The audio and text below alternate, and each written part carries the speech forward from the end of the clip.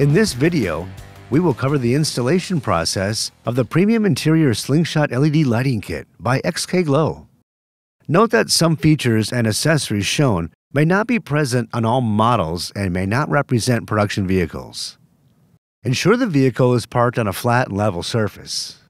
Confirm the vehicle is in neutral with the parking brake fully engaged.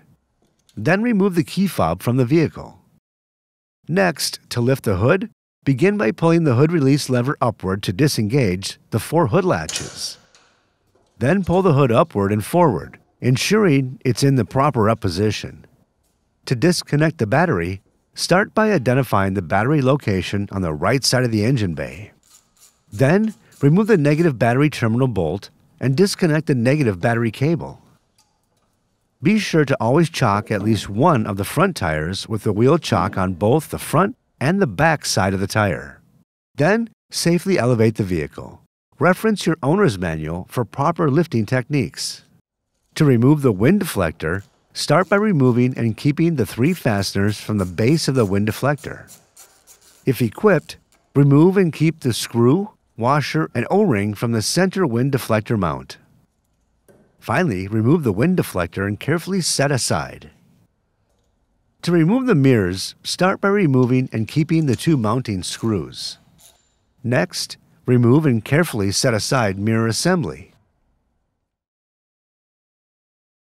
You may have to loosen and rotate the mirrors for screw access. Repeat this process on the opposite mirror. To remove the upper dash, begin by removing and keeping the upper dash painted panels, if equipped, by lifting from the front edges to release the clips. To remove the side trim panels, remove and keep the 2 screws and 2 push-pin rivets from the side trim panel.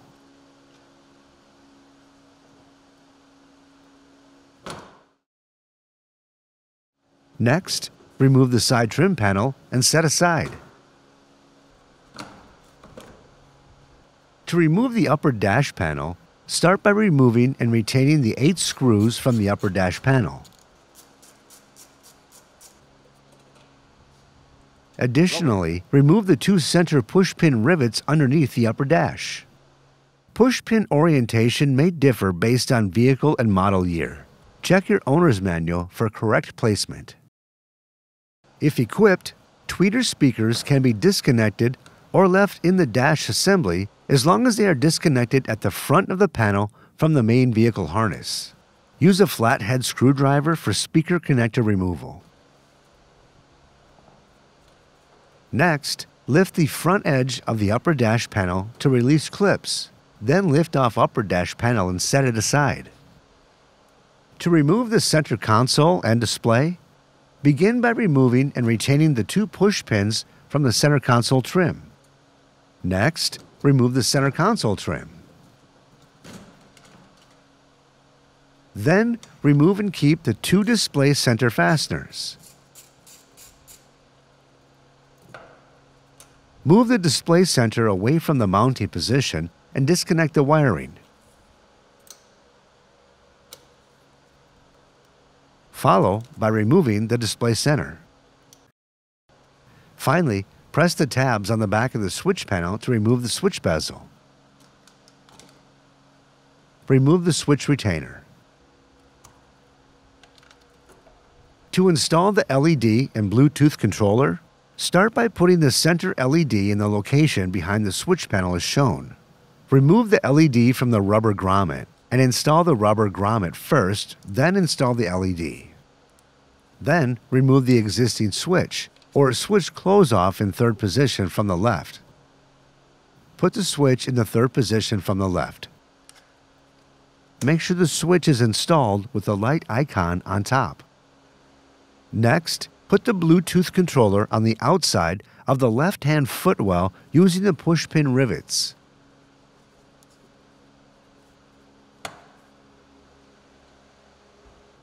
Then, attach the wiring using the routing clip as shown. Model Year 20 vehicles will require drilling holes for controller mounting. Reference instruction sheet 9939875 for steps and template. Start on the passenger side. First, insert the 2 routing clips into their respective holes. Next, remove the adhesive backing paper from the LED strip. Then, put the LED strip into the footwell. Finally, attach using the routing clip.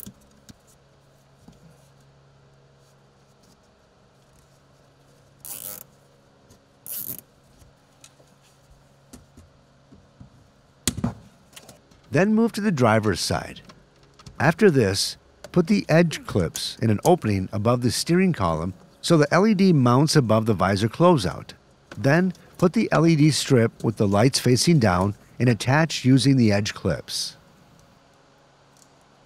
Then, insert the routing clip underneath the driver's seat base. Remove the adhesive backing paper from the LED strip. Install the LED by adhering it to the seat base and secure it with the clip. Repeat this step for the passenger side seat. Next, remove the adhesive backing paper and mount the rocker panel LED strip facing down to the frame tube using cable ties. Repeat this process on the opposite side rocker panel.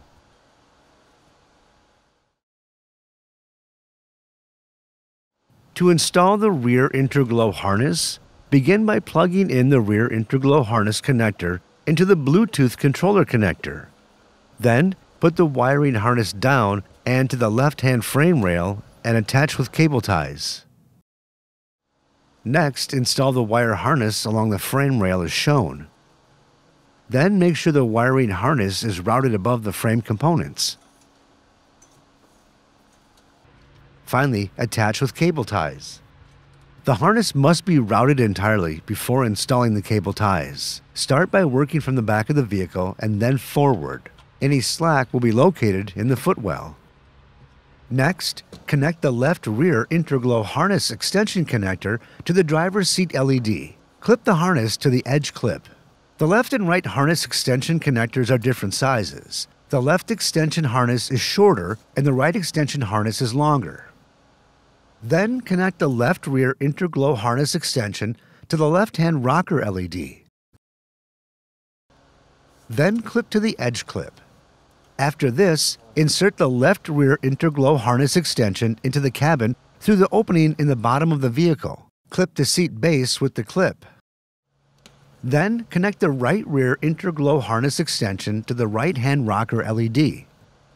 Next, connect the right rear interglow harness extension connector to the passenger seat LED.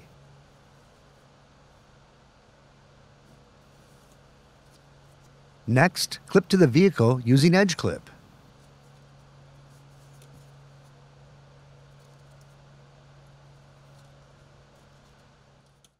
To install the footwell interior light harness, start by connecting the footwell interior light harness. This is the connector closest to the part number tag to the Bluetooth controller. After this, put the footwell interior light harness plug through the bulkhead along the existing wires. Connect the harness to the footwell LED. Finally, attach with a cable tie. Next, remove the 2 coolant reservoir bolts and pivot the reservoir out of the way.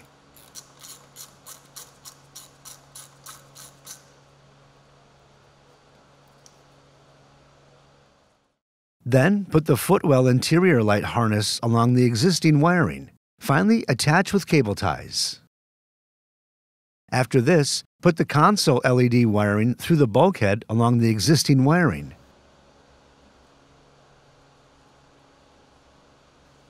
Connect the footwell interior light harness to the console LED.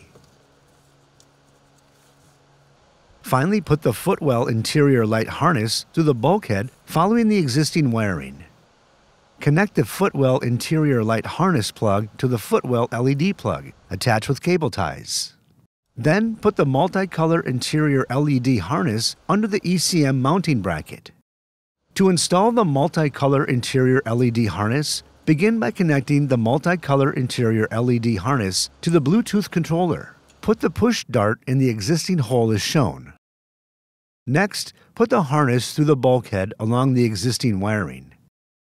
Finally, connect the plug to the rocker switch and attach with cable ties. Then reconnect all cables that were removed from the display during disassembly.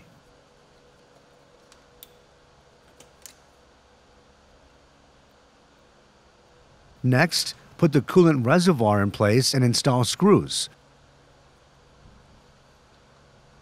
Torque to specification.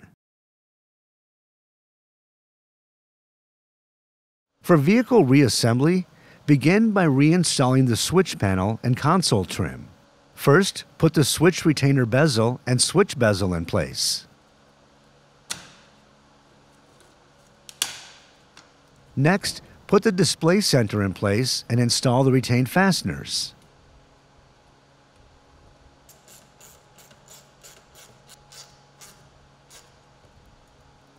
Then put the center console trim in place.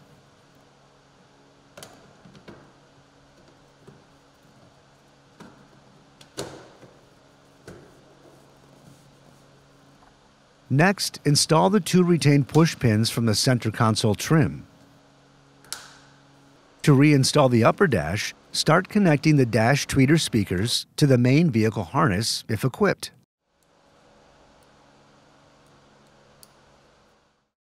Finally, set the upper dash panel in place and loosely install the 8 retained screws.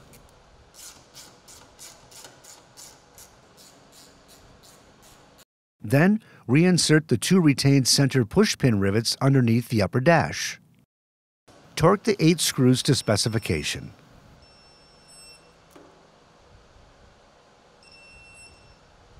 To reinstall the side trim panels, begin by setting the side trim panels in place and loosely installing the 2 retained screws with the 2 retained pushpin rivets.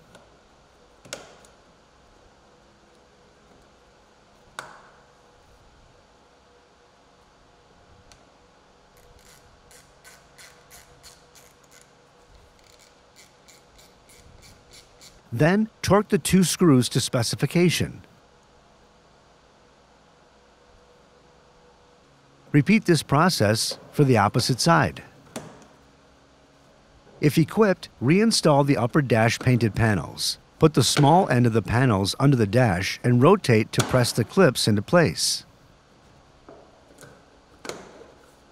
To reinstall the mirrors, start by setting the mirror in place and attach with the 2 mirror mounting screws and torque to specification.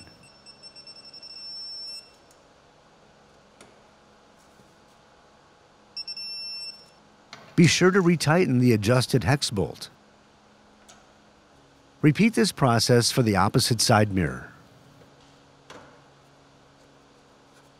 To reinstall the wind deflector, begin by setting the wind deflector in place and attach it with the retained fasteners.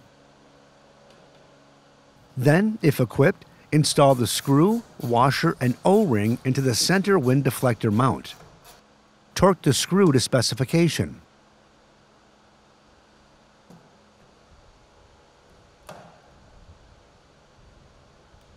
Finally, reconnect the battery by installing the negative battery cable to the battery with the retained terminal bolt. Then torque to specification. Reference the how-to video for directions to pair and control your XK glow lights via the app. For more information, contact your Polaris dealer or visit slingshot.polaris.com.